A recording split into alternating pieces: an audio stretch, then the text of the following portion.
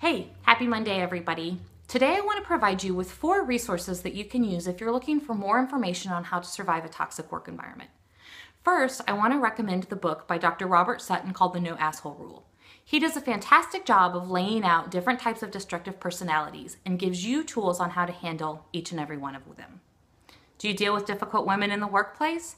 If so, Meredith Fuller's book, Working with Bitches, does a fantastic job of laying out 8 different types of destructive personalities that you can find in the workplace and provides you resources on dealing with each and every one of them.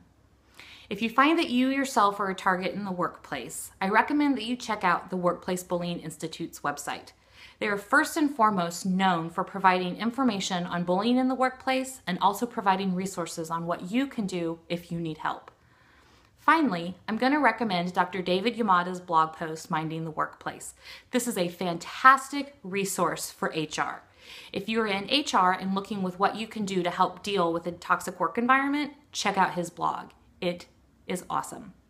I'm going to go ahead and list all of these resources on my website, so please feel free to visit and check out each and every one of them. They are all fantastic.